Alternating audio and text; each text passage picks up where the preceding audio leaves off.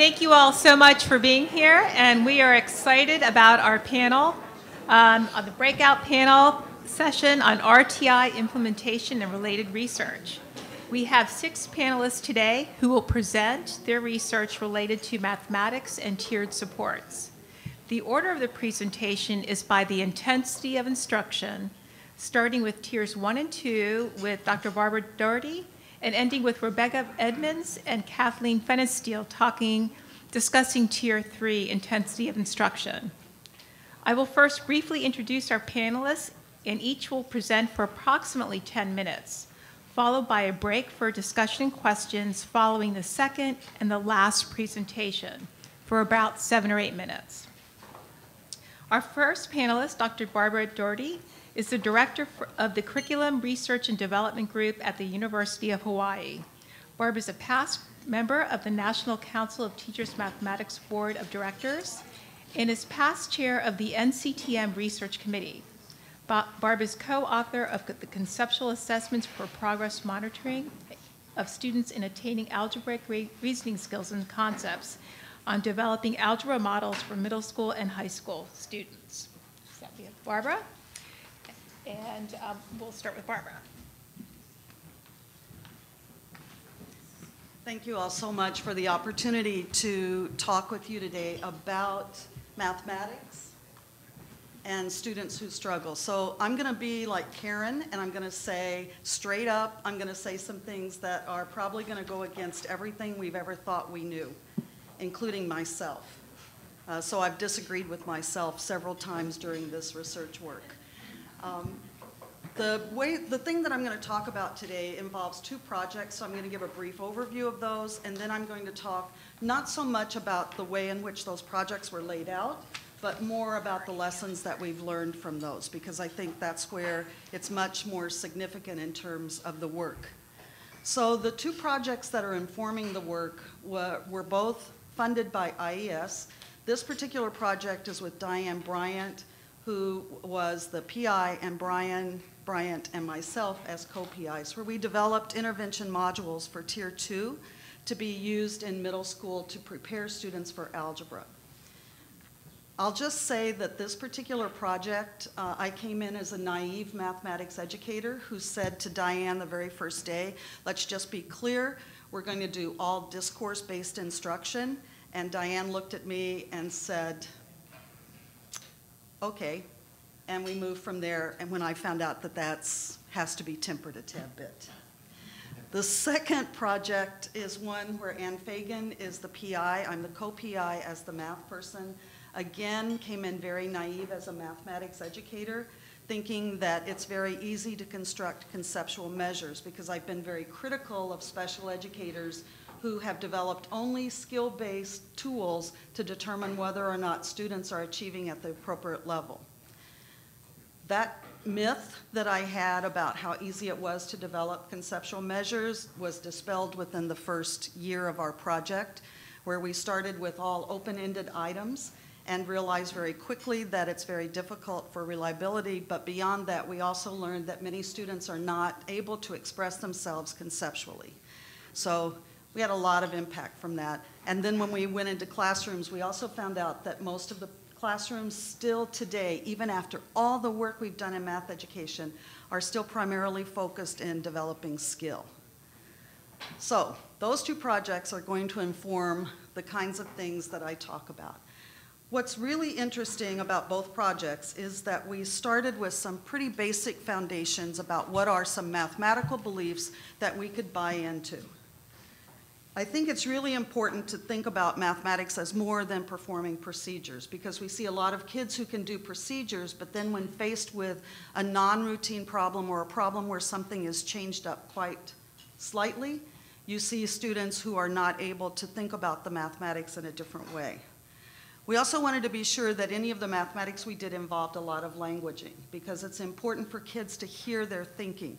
And it's great when you hear kids in the classroom say things like, I'm disagreeing with myself, because as they start to explain and they hear their reasoning, they're often confronted with something that once they hear it out loud, it really doesn't sound quite right.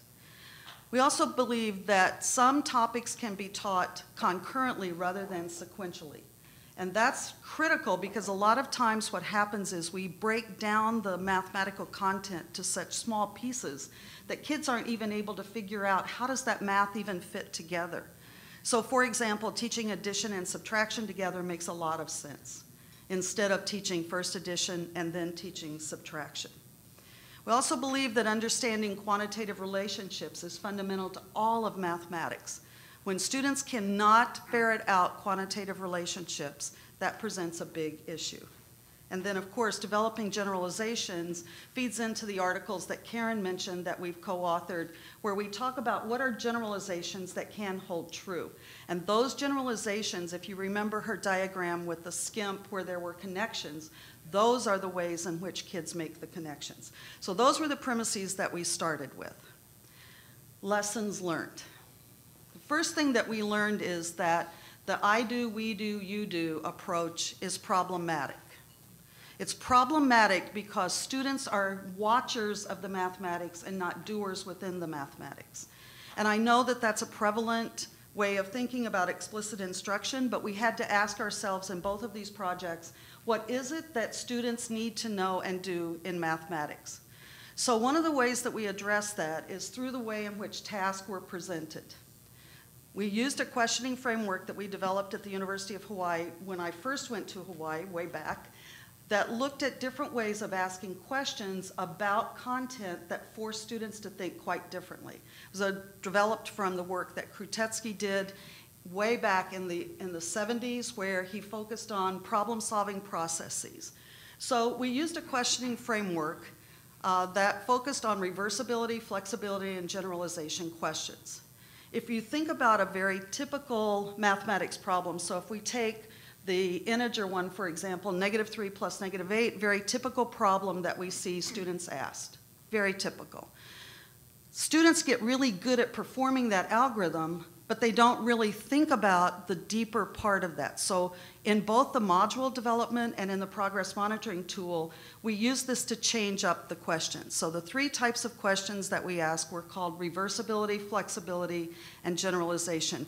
And Diane, Brian, and I have an article, and Kat as well, that appeared in Intervention in School and Clinic that explains this more, so I'll just briefly talk about this. Reversibility questions are questions where you give students the answer and they create the problem. Those are very powerful questions because they engage every single student in the classroom. What's important about that is it helps students to create a much more flexible way of thinking about the mathematics, and it keeps them engaged in the math. So if I ask instead, give me 2 integers whose sum is -11, there's an infinite number of solutions to that problem. So what happens then is a student who's not performing well can't wait for someone else to answer that question. Everybody can be held accountable and have the expectation of engaging in the instruction. Generalization questions are questions that focus on having students develop a much deeper conceptual observation of things that they notice as patterns that might be based on the structure of a problem or on the types of answers that they get as problems. And finally, the flexibility one, where students are being asked to solve a problem in multiple ways or to figure out how one problem is related to another, something we always need to have them focus on, but typically don't. That's led to a lot of significant changes in the mathematics because what happens in many classes is students are always said, show your work. You've seen that, right? Show your work. The problem is that most students believe that that's all about just showing the steps that you take. So rather than explaining their thinking, or if I did it in a different way that I know the teacher's not going to like, many students will just say, well, I don't really know how to do that problem. So it's always also led to us thinking about show your thinking rather than showing your work. So a lot of these questions have a major impact on the way in which students engage in the mathematics and how they prompt us in telling us what it is that they know. So why does it matter? Think about this particular item. This is on our conceptual progress monitoring tool. Dan challenged Amy to write an equation that has a solution of 3. Which equation could Amy have written?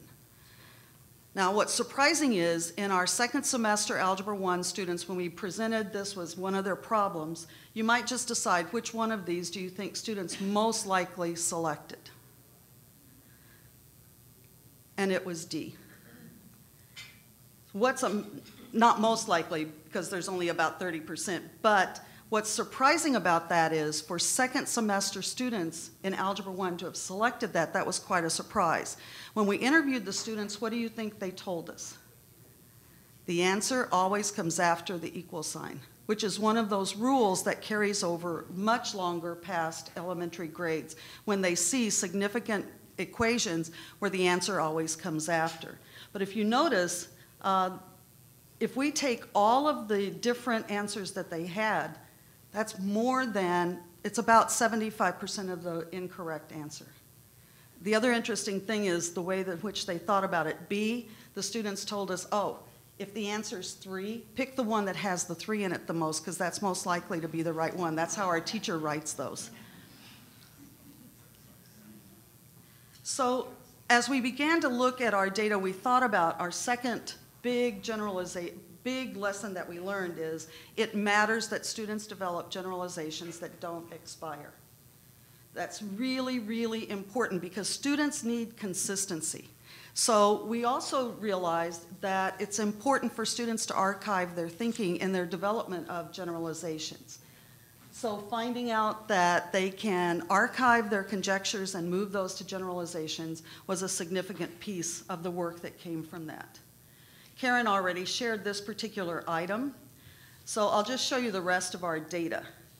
Because when we look at the rest of our data, you quickly see that students carry over a lot of beliefs from elementary based on the rules that they've learned into the math classroom. And so changing the way in which we question is a really significant part.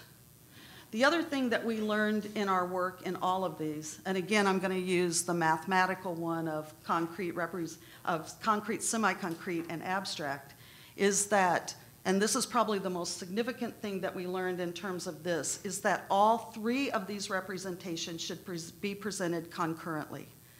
That concurrency of those representations allow kids to make connections across all of them, rather than presenting concrete first, or physical representations, then presenting diagrammatic, and then presenting abstract. We notice that many children, when they're in that particular progression, they can't connect the physical with the abstract when they get to that particular part, so they're not really clear how they fit together. So those are some of the major lessons that we learned. We have articles that are currently coming out, and our measures are finished. They'll be posted on a website if you'd like to access any of our conceptual measures. I will just say, though, that the biggest thing that we've learned is that mathematics is still being focused on through skill. That skill is the most important thing. So hopefully through some of the work, we're able to get more deeper teaching and a better way of thinking through the conceptual aspects of the mathematics.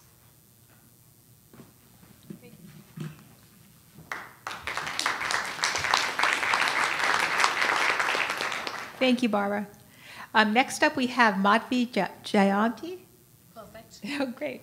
She is the research director at the Instructional Research Group, and she's interested in effective instructional practices for teaching mathematics to at-risk students. Her latest project has been on a fractions intervention for low-performing students. Also, Robin Schumacher, and she's a research associate with the Instructional Research Group as well, and currently manages an NSF grant investigating fractions interventions for struggling students in mathematics. She has written on topics related to fractions intervention, intensifying instruction for low performers, and analyzing error patterns in mathematics.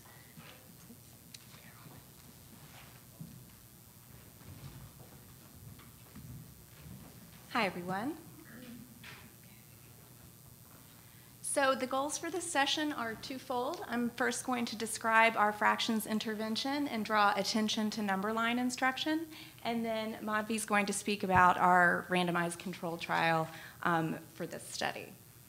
So the ideas behind this project were to bring together and merge the ideas about teaching mathematics across special education and mathematics education research. So on the left side, we have systematic instruction, explicit instruction, providing immediate feedback, and including a lot of cumulative review, which are often hallmark traits of special education approaches in mathematics.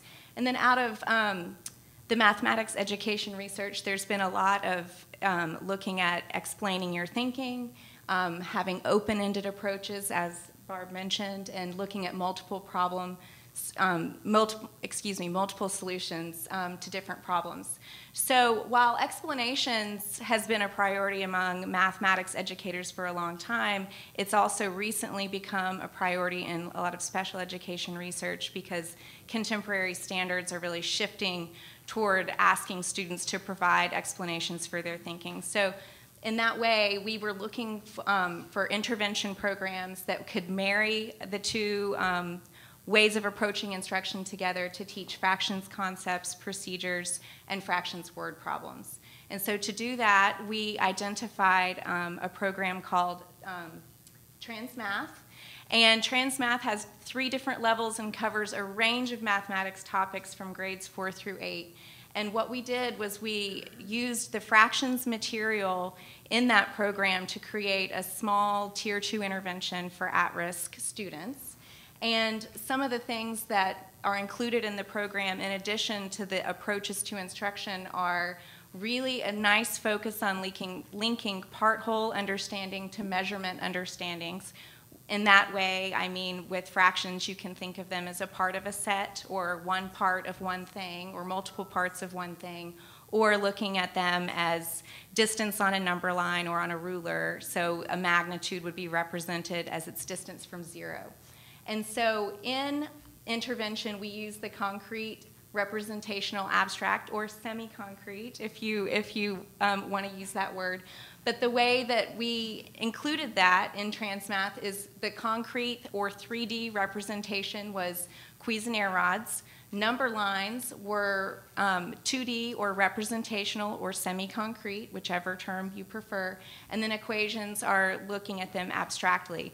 And as Barb and Karen both mentioned, these were used iteratively, not necessarily sequentially. So sometimes if it made more sense to present a concept first with a number line, we would do that, and then work simultaneously with the Cuisenaire rods and the number line. So really using all 3 iteratively when concepts were being taught.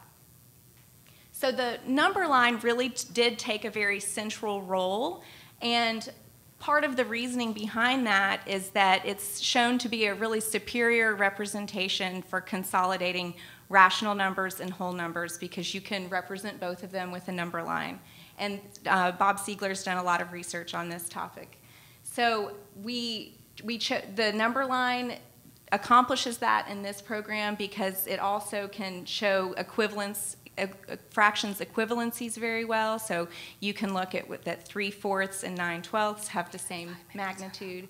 You can also work with reasoning about the relative size of magnitude. And then you can use the number line to demonstrate the 4 operations: addition, subtraction, multiplication, and division. So I'm going to show you just a few examples from our intervention, and then I'm going to turn it over to Madhavi. So here are 2 examples for representing fractions on a number line and teaching students to reason about their size. The first one is using 1/2 as a benchmark number to rationalize or reason about where 4/6 might go. So 4/6 is here because it is 1/6 greater than 3/6, which is equivalent to 1/2. So they know that it's a little bit further away from the distance of 0 and beyond 1/2. Also thinking about the relative size of the numerator and the denominator. So 1/5 is close to 0 because 1 is relatively small compared to 5. And 10/12 is closer to 1 because 10 is relatively large compared to 12. So therefore, 1/5 is less than 10/12. And students, in the instruction, they're taught to really reason about what relative size means. Is 10 a large number or a small number? Well, it's a large number when compared to 1, but a small number when compared to 100. So really thinking about comparing of the 2 numbers in the fraction. Here is a subtraction problem with a demonstration of the Cuisenaire rods next to it with the number line. The problem is at the bottom of the Cuisenaire rods. 7/8 minus 2/8 equals 5/8. The original problem is looking at 7/8 minus 1/4, so it shows how 1/4 and 2/8 are equivalent to one another with the Cuisenaire rods, and then you can subtract, take away 2 of the rods. And then it also shows that on the number line where you would start with your point at 7/8, and since you're subtracting, you would move toward the left to end up with 5/8. We can also use number lines and Cuisenaire rods with multiplication. So the first example is showing a whole number times a fraction and how that would look with the Cuisenaire rods and then the number line. And then next to that, 1/2 times 2/6, where you're showing that you're taking 1/2 of 2/6. And so that demonstration with both of those representations. So other aspects of the intervention include that we really provided extensive practice using the materials. We did provide frequent and immediate feedback and several opportunities for written and oral explanations. And we taught explanations as a way that we leveraged them through question shells that came out of Ball and Shaughnessy, and through some of the data that Madhavi shares, she'll share some of those explanations with you. Thank you, Robin. Okay, I have been told I have about 3.5 minutes. I'm sorry.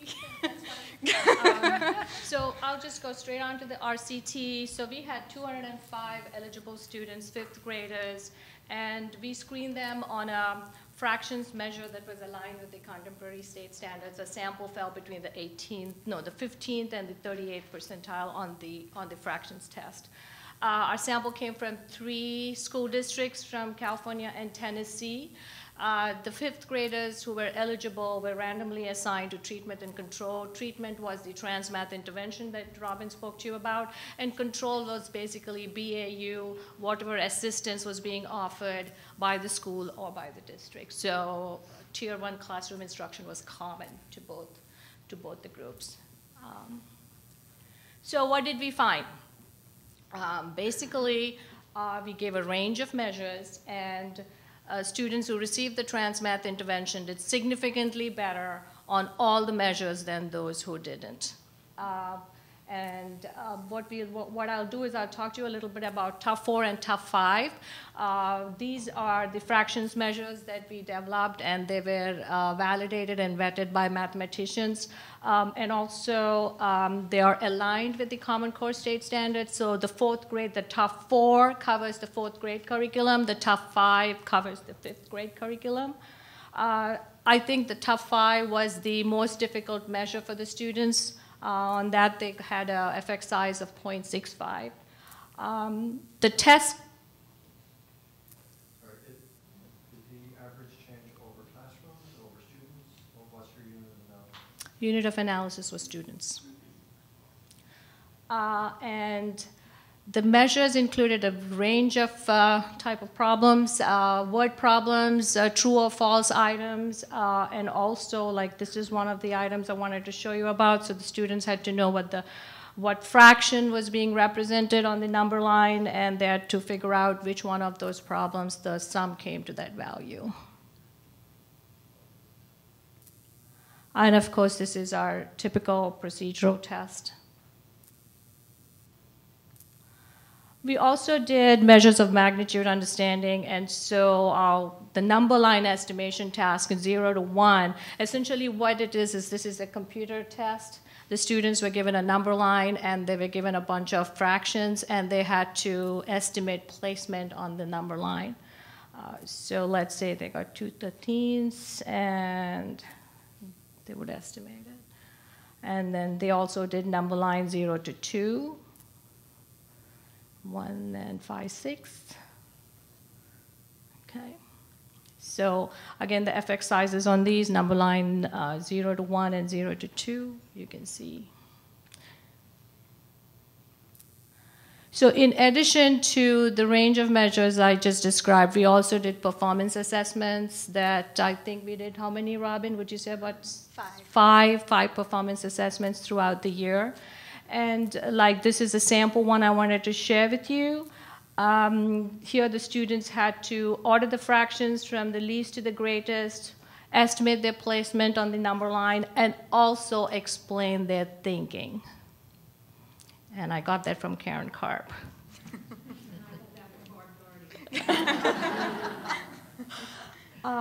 And so this is, I think, from our control group. Yes. Yes, so. Okay. And now I want to share with you a sample from the treatment group. So you can see that the student ordered the fractions correctly, and I'm just going to read out his explanation, his or her. I used the number line, and I looked at the fractions to see their relative size, spellings, everything as the student had written. I put 1/8 closer to 0 because it's a unit fraction. I put half in the middle because it's a benchmark number, and I put 7/12 close to 6/12, which is equivalent to half. I put 3/4 closer to 1 because it is close to 4/4, but not there yet. That is why I put the fractions there. Okay. All right. Did I do okay on the time? Mm-hmm. Okay. All right. Next. We can open it up for questions for Okay. parents. Yes, and of course I want to acknowledge our other members of our team, Russell, Karen Karp, Domino, Keith Smolkowski, I don't know if he's here. I know he's at the conference, Kelly Heyman, and of course our 3 great assistants without whom we would have not accomplished what we set out to do. Okay, and with that, I think we are open for Q&A with Barb.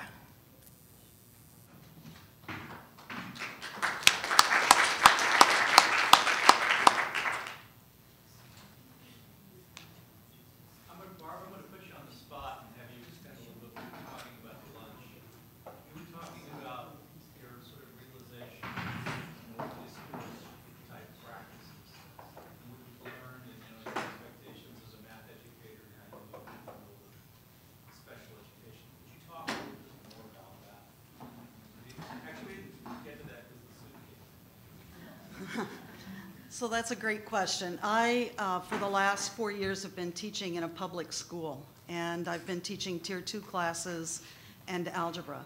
And my experience has been that you provide problems to children and they just start talking about the problems and everything's all good. And then I started teaching the Tier 2 class and I realized that they don't know what to talk about.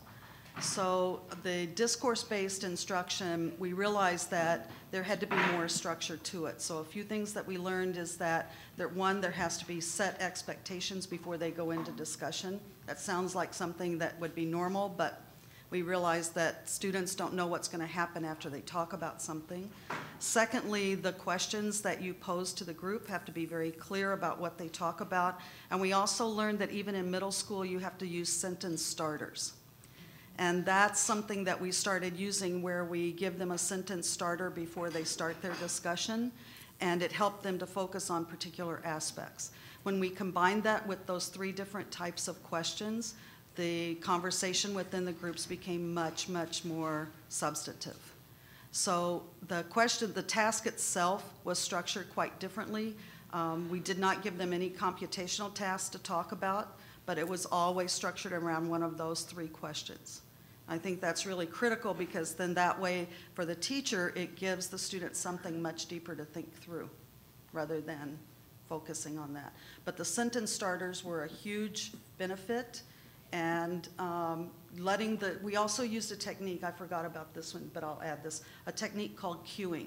So you know how sometimes when kids are working in groups and you're walking around and you hear them not being too productive, and the teacher's instinct is to sit down and talk to the student. And what happens when a teacher does that is that it changes the group dynamic. So the students then begin having a conversation with the teacher rather than having the conversation within their group. So we started using a technique called cueing, where the teacher uses a notepad and writes a question, a scaffolding question down, or a focus question on the notepad, lays the Post-it note on the table and walks away. And the benefit to that was that students also became more engaged and took more initiative because now they had questions they could ask each other. So that was a really big help as well. And I don't want to take over the time, but it extends into now Madhavi and Robin. You had some pretty profound differences in those explanations.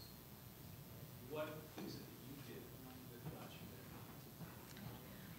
So with the With the explanation instruction, it was largely that we used a prompt structure where we had them first solve the problem, and then there was prompts of, okay, think about what you did and what did you think about, and we talked about using important vocabulary, which is why also Madhavi had that underlined up there. So it started off as the teacher modeling a good explanation and one that wasn't as good.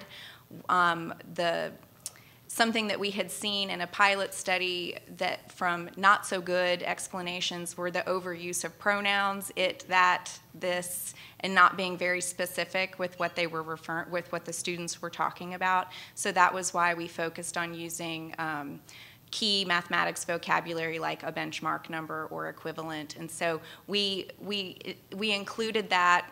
I want to say a written explanation was included about every 4 days for practicing, and then the performance assessments we did 5 times that were where we weren't supporting their effort in giving a written explanation, where it was looked at more as an assessment along the way to see, for us to, as a formative assessment, basically. Yes. Hi, yeah. The interventions you described have a pretty strong language component to discussion and so on. And for many students with language-based learning disabilities or English language learners, language and discussions can be a barrier. Do you see a role for interventions that reduce or minimize the role of language in these interventions? You want to take that?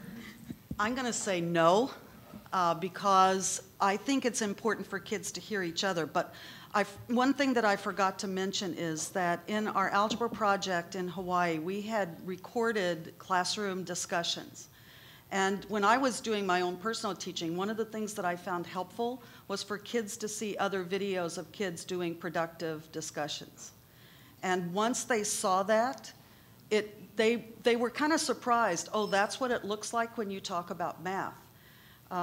The other part, though, with your question about the language piece is that I think it's important for kids to develop the language, and I think they do it through the practice of getting that opportunity to talk. So what we notice is that if the teacher also revoices or has students revoice what's being heard, they begin to develop that language, and the sentence starters were really critical in being able to do that, at least for the kids that I was working with. Well, one more question.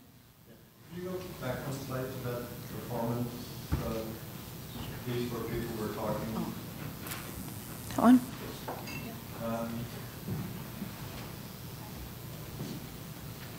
But it seems that there's a comparison going on at different points in time and one thing to compare this slightly different. So I put 1 over 8 because it's closer to 0. It's a unit fraction. Put a half in the middle. 7/12 is close to 6/12, so it's equivalent. Do you think the kids are getting a sense that we're 7/12? So there's this other piece that I'm trying to sort of get at is that they've located those perfectly. And this is an exemplar. I mean, you've chosen probably one. Yes. But with the same,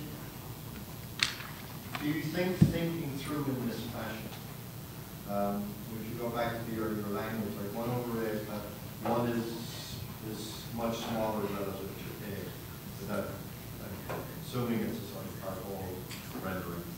But the fraction itself is 1 over 8. It's not the 1 being relatively small. You understand? There's a subtle difference there between the size of the fraction itself versus the comparison of a numerator to a denominator. And they're not the same thing.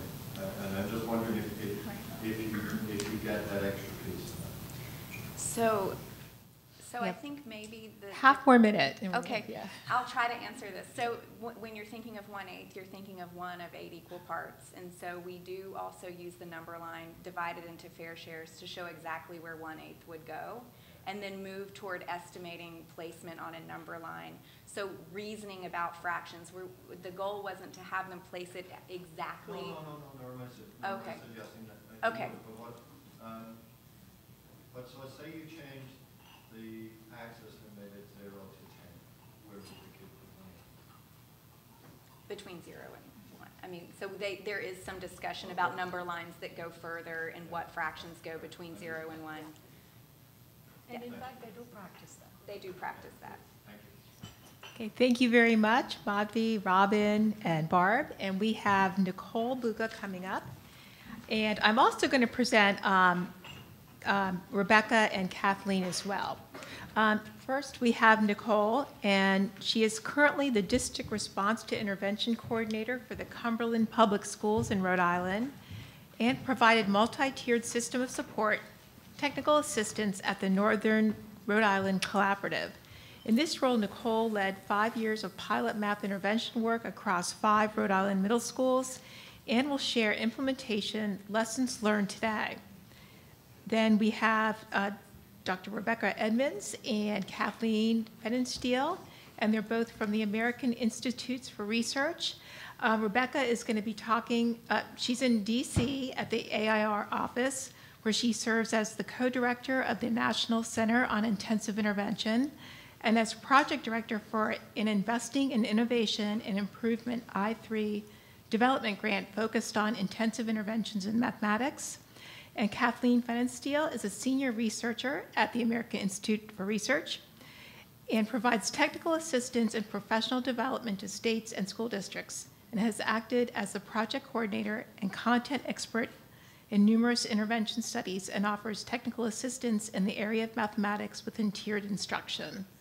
So with that, Nicole?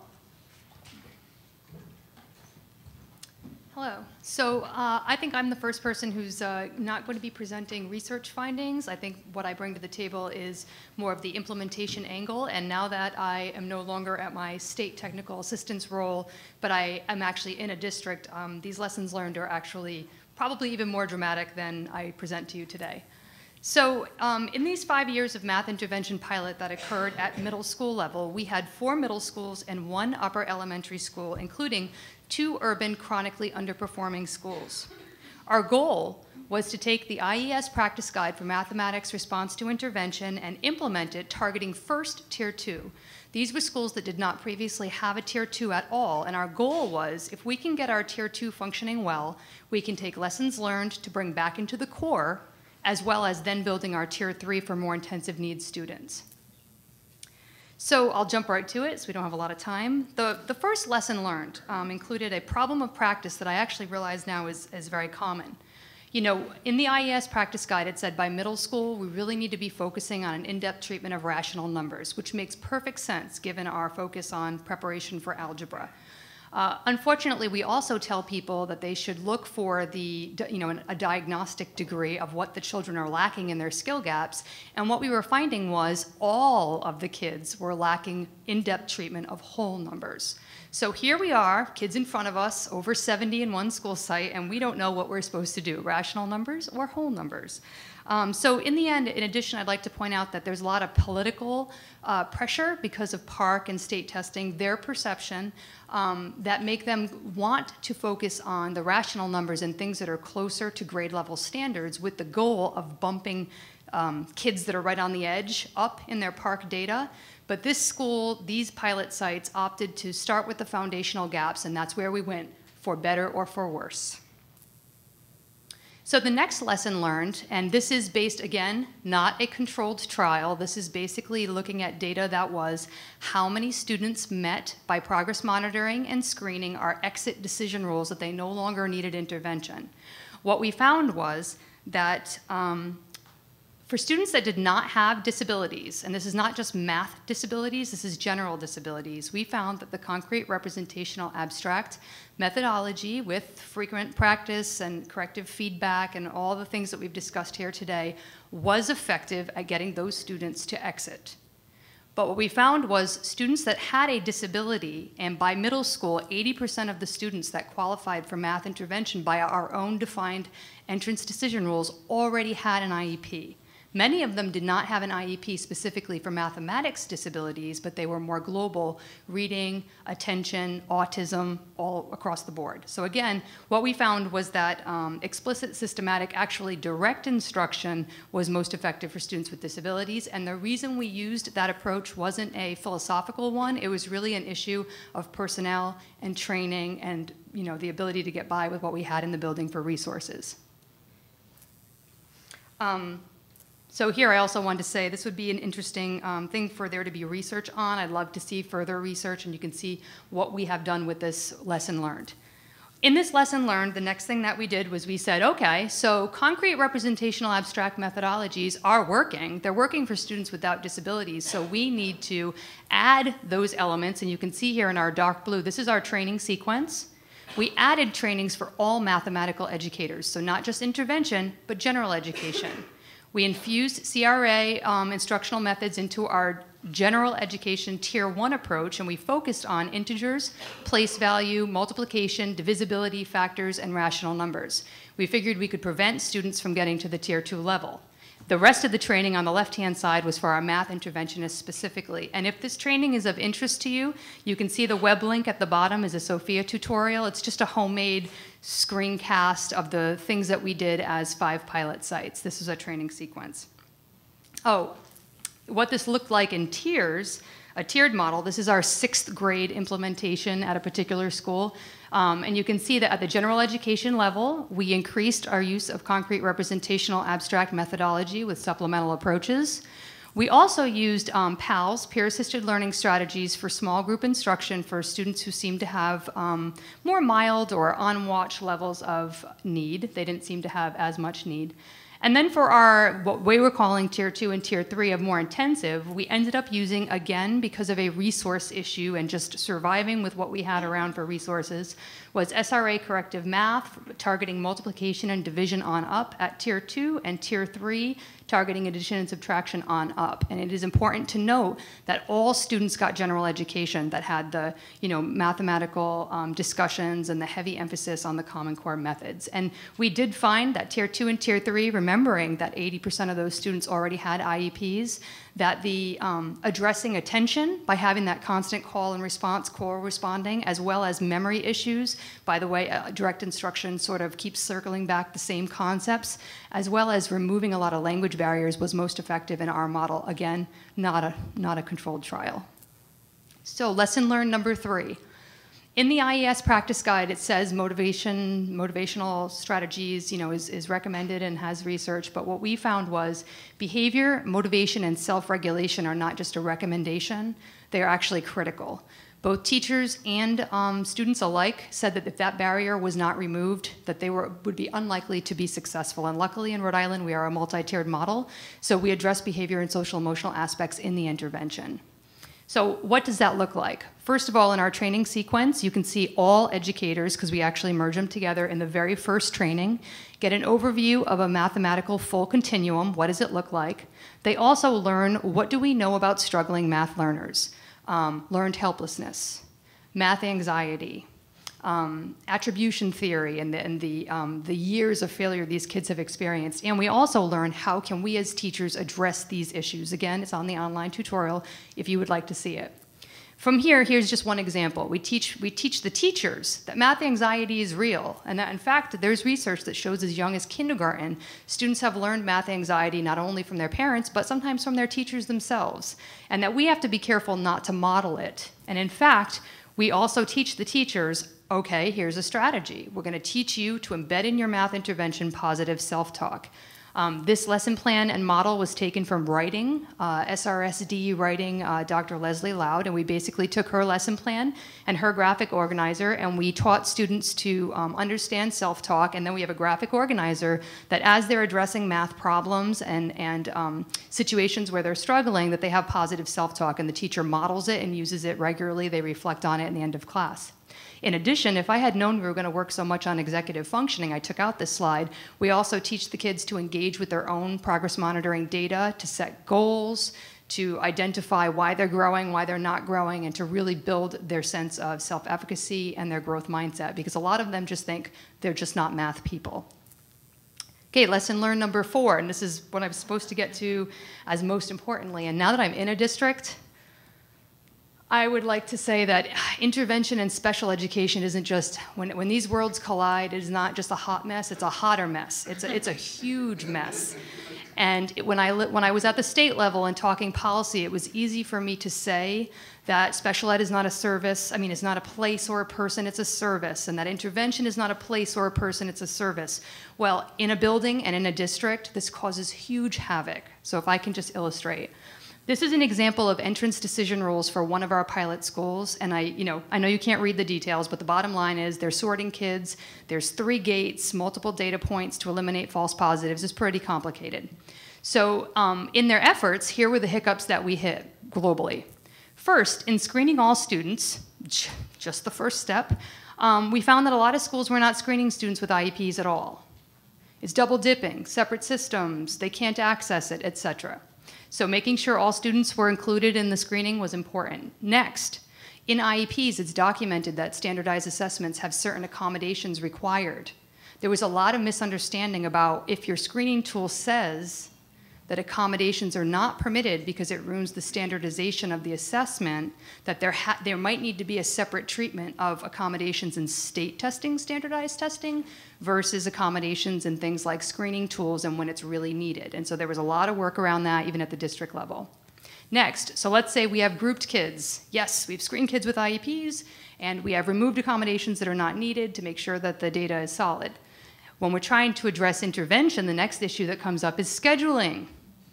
By middle school, the only time that these students could receive intervention was also the only time they were addressing IEP goals. And their IEP goals were not aligned to the intervention systems in the building because these are 2 separate siloed systems.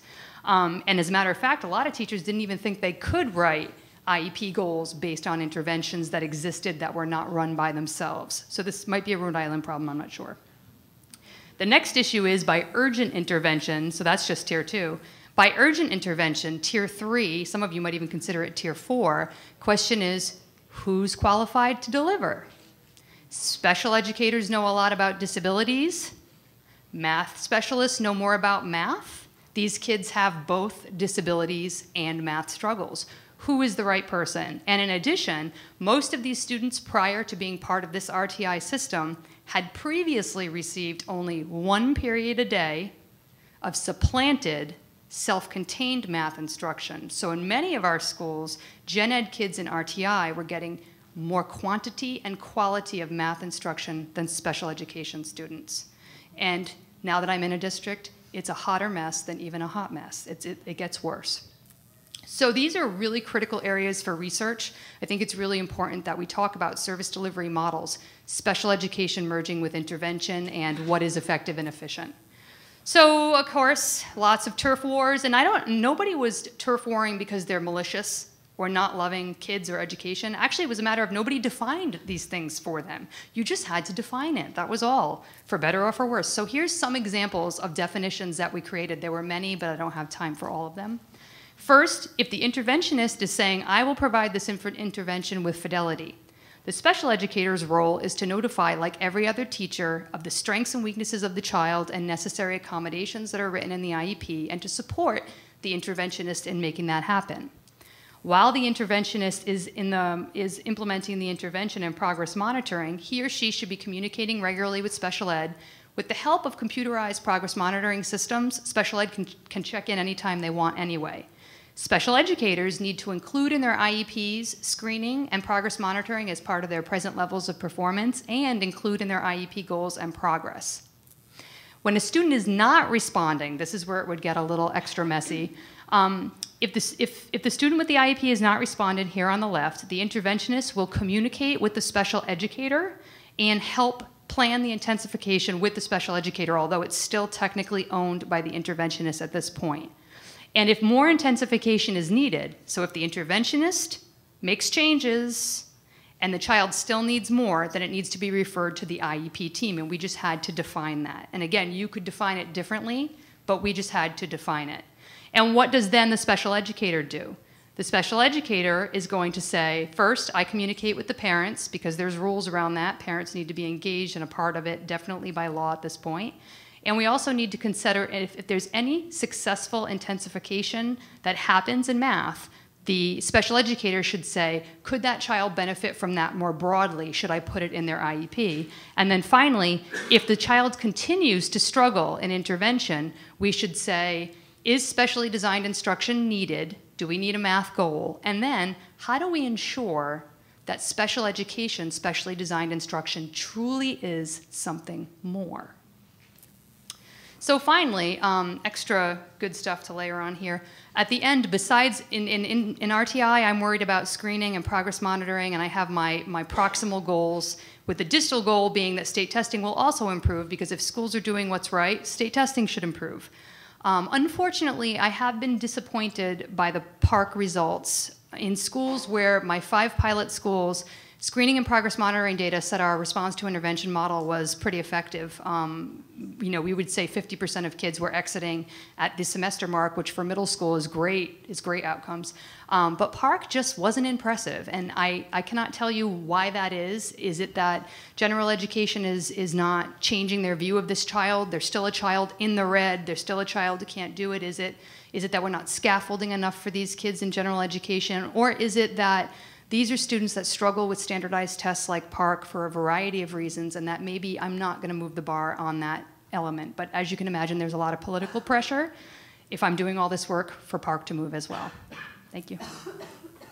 Okay, thank you, Nicole. And we have Kat up next.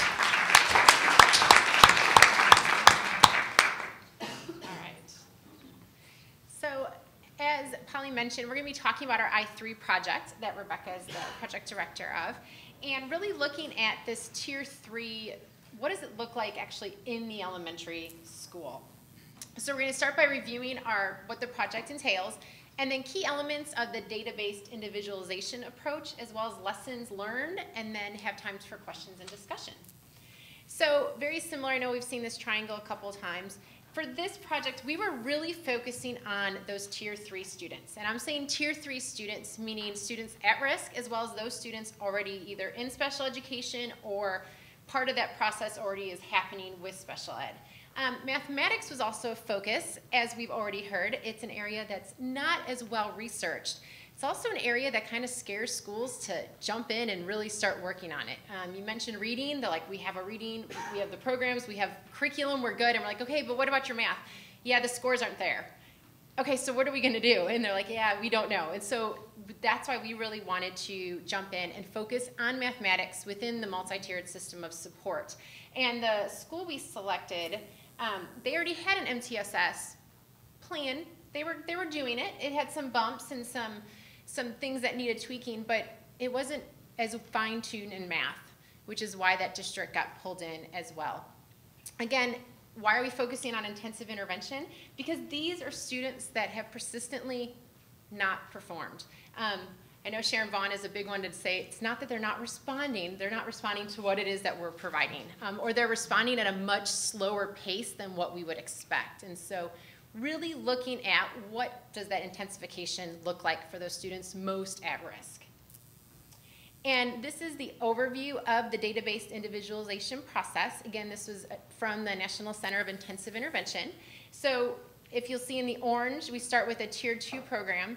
Progress monitoring, if we're not seeing those responses like we want, then we move into using the diagnostic data to adapt intervention, again, for those students most at risk in tier 3. All right. See, that was my quick overview. We can get it done. All right. So as Kat alluded to, part of why we wrote this particular grant was in our work with the National Center on Intensive Intervention, which I direct. We found that schools were very hesitant to engage in this work in mathematics. They would take this on in reading and often in behavior and really be hesitant in math. So we were wanting to understand some of the implementation challenges of getting schools to do intensive intervention in mathematics for students who have those severe and persistent challenges. So the focus of our project was to not only help train or provide professional development to school interventionists in the mathematics content, but also to look at where they were starting through a series of intake interviews, looking at their strengths and weaknesses within this broader MTSS or RtI system.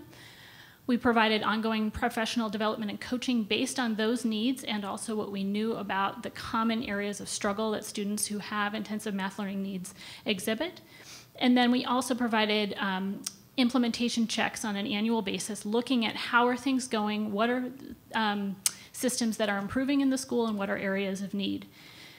And then we felt that that would move us toward more effective implementation of intensive intervention or that data-based individualization process, but we also have hypothesized, and this is an ongoing project, so we're still collecting data, but that we may see increased proficiency and efficiency of the MTSS system more broadly. So many of you who work in this area may know the sort of common adage that, well, you have to work on the core first. You always have to do tier 1. Well, I can tell you, having worked with the National Center on Intensive Intervention now for 6 years, that schools will say that to you for 5 years and they'll still be working on the core, and tier 3 or most intensive students will be languishing. And so our feeling was, it's fine to want to work on the core, but we've got to get moving with tier 3 or intensive intervention as well. And our guess was that if you did that, you might see some positive impact in the broader MTSS system. So, and we believe in doing that, that we could then improve outcomes for students with disabilities and others who have intensive needs in math. So the content of the PD that we provided both focused on the assessment component of the data-based individualization process. So progress monitoring, why do you collect those data? What are they used for? Once you figure out that a student is not making progress using those data, how do you use informal diagnostic assessment to dig deeper into the information that you have about the student to come up with a hypothesis about their learning needs? And then also an understanding of why we collect data for different purposes. We've worked in school districts where they collect as many as 34 assessments on children in a single year, and most of the teachers can't tell you why they collect one measure at a certain time and another measure at another time. So really trying to help them become more efficient in how they allocate resources for assessment. And then hand in hand with that, the mathematics intervention, professional development around mathematics content included both training and support around how to implement a standardized evidence-based tier 2 protocol, as we call them. So a manualized program that has evidence of effectiveness for students who are demonstrating some needs in mathematics. And then also, how then do we adapt those interventions when a student is not showing progress so that we can make them more intensive based on the student's needs?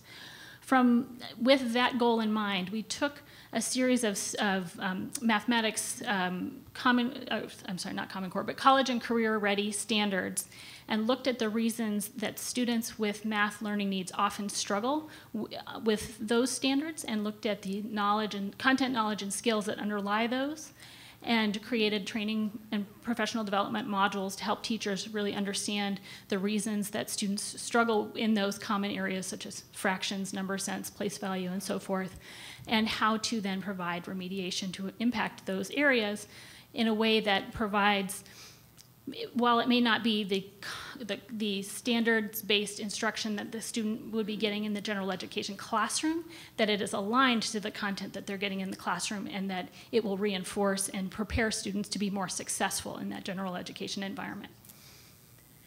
And then we also spent a lot of time, both in our professional development and in our coaching, thinking and supporting the district around the systems that surround a child with intensive math learning needs. And we have found that this is critical in making intensive intervention happen. Just providing professional development on math content is not enough. Let me say that again.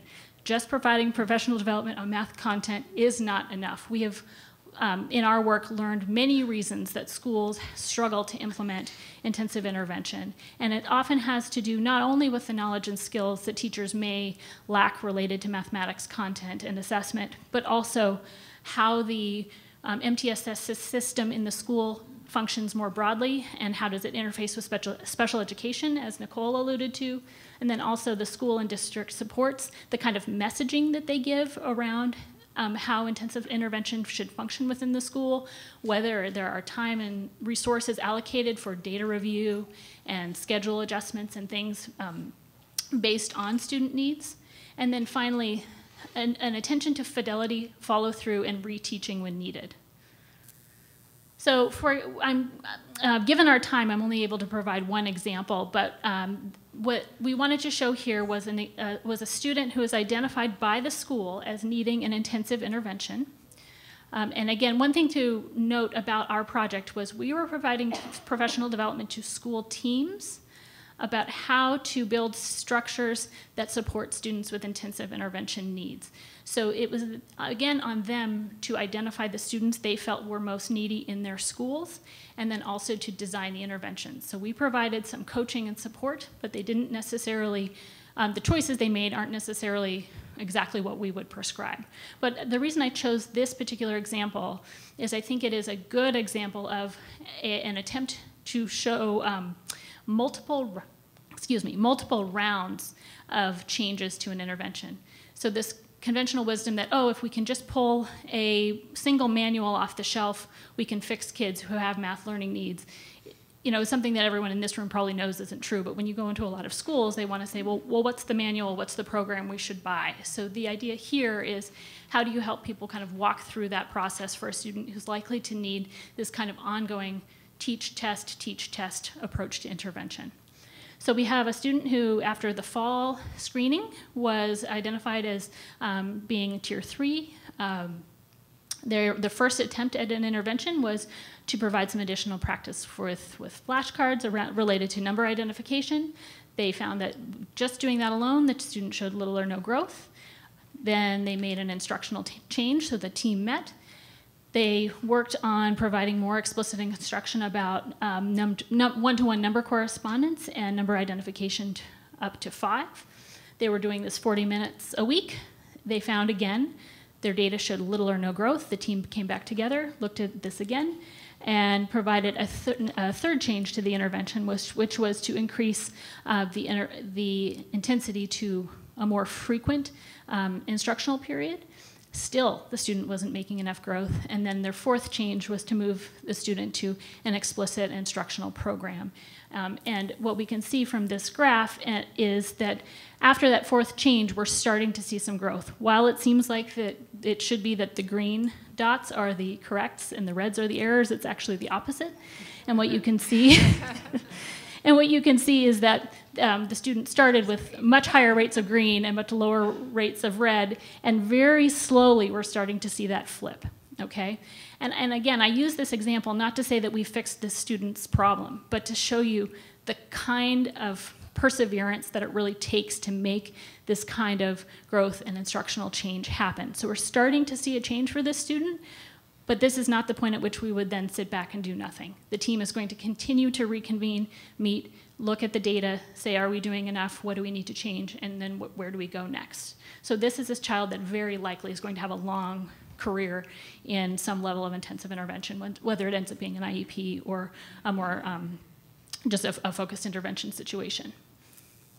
So some words to the wise. In doing this work, we found you have to repeat yourself a lot. Not just to the students, but to the adults. You may think that you have taught something, but as Joe Jenkins once said to me as a master's student, just because you're throwing it doesn't mean they've caught it. So you often have to go back and say it again. You may have to go back and do it in the context of coaching, having them share their data, seeing the places where they've made errors, and understanding what we as a set of support providers need to reteach, and so forth. So see what I did there? You have to repeat yourself a lot. You also have to explicitly address behavior and how it may manifest itself within academic domains. This has been something that has been a growing area of acknowledgement in our work with the center, that you cannot, oh, sorry, sorry, I was just checking time. I know. We didn't even plan the this eye. line. We didn't plan it, and it just aligned. And so when you're dealing with behavior within those academic domains, it becomes very critical to also think about the whole child when planning an intervention. Another example that we didn't have time to go into today was one where the child's having problems with fractions, and the teacher says, well, I don't observe any behavior problems, and then when they go in and describe the student, they say falls asleep in class, puts their head down a lot, talks very quietly when they're in math group. And it took some explicit instruction to the teacher to say that is behavior. And it may not be chair throwing and hitting or dangerous behavior, but it is behavior that you do need to intervene on, and think about how that impacts the student in the broader intervention plan, especially for kids at this Tier 3 level. As I said earlier, that hypothesis that we've had about in MTSS perhaps not needing to be linear, we've collected ongoing fidelity data looking at implementation both of intensive intervention and at MTSS more broadly in mathematics. And what we are finding is that, guess what? As one's getting better, the other one is too. And I can tell you that anecdotally also in the work that we're doing with the schools, that there are changes they've made to scheduling, assessment, how they plan intervention, that not only support tier 3, but also have trickled down to other areas, or trickled up, you could say, to other components of the system. And then finally, fidelity matters. People don't do what you tell them to do all the time, even if you really want them to do it. They still may make choices that you wouldn't make. So you do have to learn to sit with that discomfort and really coach to shape behavior and not expect change to necessarily happen overnight. So with that, I think we will open it up for questions for the group. That's right. Thank you. Yes? That was really helpful. Could you go back to the kindergartner example? Sure. And just talk a little bit more about how love were each of those strategies tried for, and who was making the decision to move on and try a Great question. strategy? What was the process? Great question. So we, in our support, we actually work with intervention teams and provide professional development in an ongoing basis to these teams. So that includes the school principal. This is a Title I district, but that has managed to allocate resources in a pretty impressive way where every building has a math interventionist, a building instructional coach, a special educator, school psychologist. And so all of those people sit on the intervention team, and they would be the ones that, for students identified for this intensive intervention, would be coming together and meeting on the student. And then based on the recommendations of the progress monitoring protocol, they would then make decisions about response in keeping with the recommendations of the protocol. So typically, you have about 6 to 9 data points initially when you're taking data weekly before you can get a pretty comfortable estimate of your slope on your progress monitoring measure. And then from there, you can start to make some decisions about response to the instruction that is happening. And then once that particular time point happens, you can start making decisions with a little bit more frequency because you already have that slope that you're working from. And at that point, you use a trend line or the number of points below the goal line to make some of those decisions, or you can use a combined rule to make those adjustments. So typically, that would be then a decision probably being made more like every 4 weeks or so. But again, there is some variability there. When you get into behavior, you may see decisions a lot more quickly. And part of the training, as we mentioned, we worked with the teachers, so we had them bring their data and try our best to use real data to teach them how to make some of these decisions. So this was one of the case studies. We had them highlight, and that was kind of, it made them nervous to have to share out in front of their peers, like, here's what we did. I mean, they even admitted they had a paraprofessional working with this student at the beginning, not sure about fidelity, not sure about correction procedures, and so we try to build that sense of community so that they could understand, as Rebecca said, we all kind of sat there uncomfortably sometimes, like, okay, but that's what's really happening. And so trying to change and use that data so that they do make those decisions, and it's not false data. I mean, it's the same way we want students to use real life, whether it's word problems. We had them bring their data and, okay, let's figure out, when did you make this decision? And had the whole group do a lot of talking and sharing and asking each other questions that by the time they presented, we had them slowly work up to bringing case studies. They were asking some of those questions to each other instead of us always leading that.